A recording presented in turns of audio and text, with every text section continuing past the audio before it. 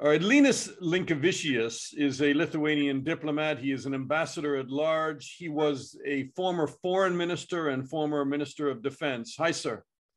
Good to have you. Good to talk to you again. I mean, what is happening on the Belarusian-Polish border right now? How would you characterize it?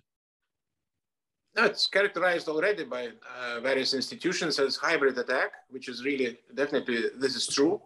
But I would add that now it's also kind of humanitarian situation because of very clear reasons. You know, these people which were collected in Minsk as tourists invited by the regime, then converted to migrants, brought to the border, and there were attempts to cross the border illegally in various places, first in Lithuania, later in Poland. And these people were, so to say, this group was enlarged every day, every week, and they went too many. And I can assume that the dictator took a decision to get rid of them and simply pushing them to the border. And now we have thousands of them gathered by Polish border, and with no way back, no way forward. And in the conditions which are definitely very difficult, because you probably know there's minus temperature. And these people are not used to that, to say the least. And there are also some women and also some minors. So this is also, in addition to what we were describing before, it's humanitarian, really disaster. And it should be taken quite quickly by international organizations, by all international organizations, in order to make sure that this is not acceptable. Linus, Mr. Ambassador, I mean, when you say they were collected, you're saying that this was not a natural migration, as we have seen in other parts of Europe from North Africa and Syria and elsewhere. You're saying that President Lukashenko did what? Yeah, indeed. I had in mind that that was artificially made. By the way, to recall this recent history, you probably remember after hijacking of Ryanair plane and after some sanctions introduced against Belarusian Belavia, so to say, company, he made a statement, public statement, that he will flood, I will quote, by migrants and drugs, European Union. And this process started almost immediately, I would say. Right. Let me interrupt. So because I want, let's quote it directly. On May the 26th, he said, we used to stop the drugs and migrants. Now you'll have to catch them yourselves. And then on June 22nd, he went even further. You launched a hybrid war versus us and demand we protect you like before, question mark? Mm-hmm. What was he saying? Indeed. Indeed, and also it was a reason to make some kind of trade-off, I would say, which is also usual for this regime. It had to do with the political prisoners, if you remember, when they released. It was, again, kind of motivation maybe to lift sanctions. And now there were also hints made by him and also by Russia, if you remember, that pay some money and they will try to manage this crisis. So this is that was said again by the Russian Foreign Minister Lavrov yesterday. This week he said, well, maybe there should be some kind of financial arrangement. I mean, are they really seeking some money for migrants? Well, they're seeking to lift sanctions, you know, because it looks that these sanctions, although they are not sufficient, one can say, you know, could be more efficient, but anyway, they are working. The Polish Prime Minister has accused President Putin of Russia of orchestrating this. What would you say about Putin and Russia and their role in this? Since Lukashenko lost an election, he's been locking up his own people, jailing his opposition. There are widespread claims of torture. As you mentioned, he hijacked a Ryanair flight that was between two NATO countries and arrested a journalist. Sanctions were taken out. What is Russia's role? Unfortunately, we can see lately, it started not yesterday, by the way, when Russia instigating crisis and launching some kind of crisis in various regions. And through this crisis, they can manage the situation, not as a peace dealer, not as a manager, but as a kind of stakeholder.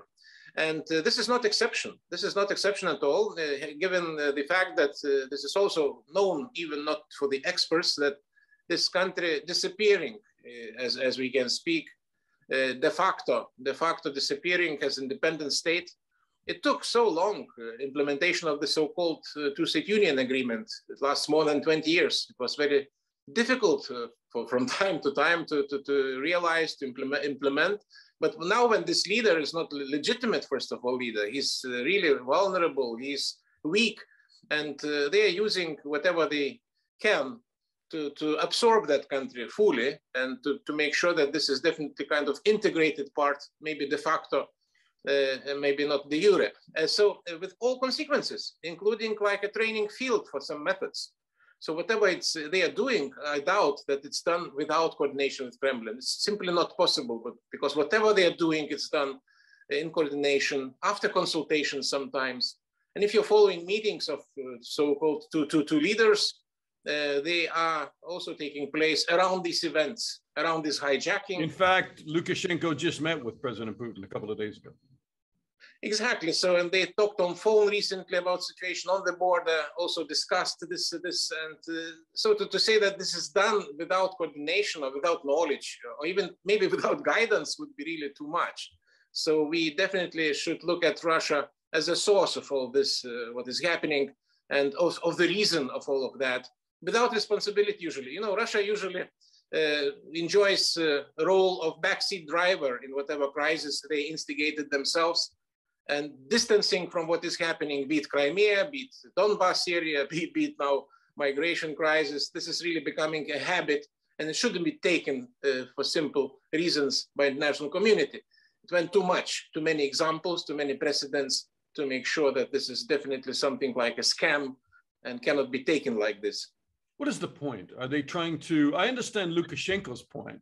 He's trying to put pressure on Europe to withdraw sanctions.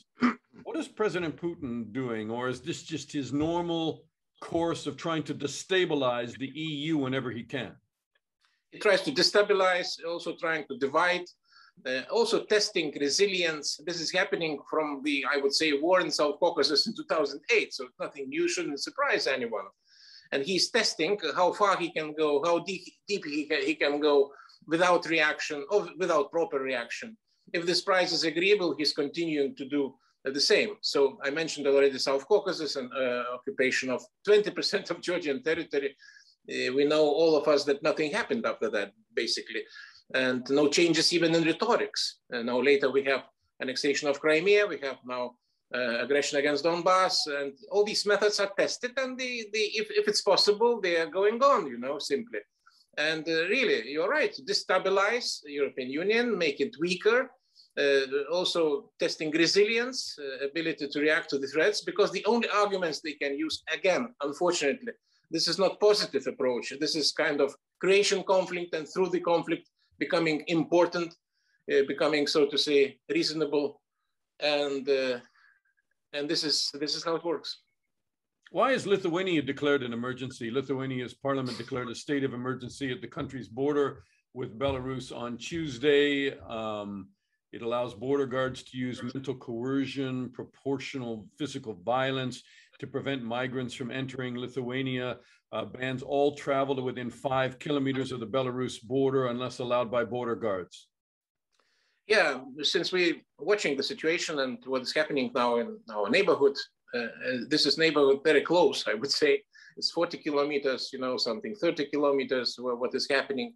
And definitely all these crowds could be redirected very easily to other direction, which was the case already last night. We have almost up to 300 attempts to cross the border, which was 3 times more than normally, which is not normal at all, but nevertheless, this is a big increase. And there were also reports that some crowds were redirected again to our border. So we have to take measures, and that's important to note. You should know probably, and the length of the border is much longer, 670 kilometers. It's really much more than with our neighbors in Poland. And you know, this border is definitely not well protected everywhere. Not everywhere we have technical measures, and we need a lot of, so to say, personnel to do that. So it's not easy. And this emergency status will help us to collect, so to say, more resources to take this challenge properly. Is this an Article 5 situation for NATO? Lithuania and Poland are both NATO members. people see this as hybrid warfare, characterizing it as an attack by certainly by Lukashenko and by extension possibly by Russia. Is it an Article 5 situation where members of the EU and members of NATO have to support Lithuania and Poland and anybody else who are having migrants pushed at their border like that? I would say it more discussed in the context of Article 4, just consultations, not yet Article 5, but even Article 4 was launched maybe 5 times, if I remember correctly. In the history, it's not very often happening. And this has to do with military threat, basically, and it's not yet the case. Whatever is happening, it's hybrid, it's massive, it's really confusion and big problem, but we should keep in the arsenal all these leverages, including Article 4, consultations with the allies. I shouldn't say it's not happening. Hybrid team was dispatched to Lithuania some time ago, and they looked at the situation quite carefully, in depth, analyzing. So our allies are observing. It's so to say, not to say that no contacts and no information shared with them. This is not true, but it's not yet time maybe to look at that as a military. Fortunately, it's not yet military threat, but who knows? Provocations could be whatever. How do people inside Lithuania view this? I mean, are they with fear, worrying that this situation is starting to escalate along the Polish border, along the Lithuanian border, and that the end game really is to destabilize NATO countries?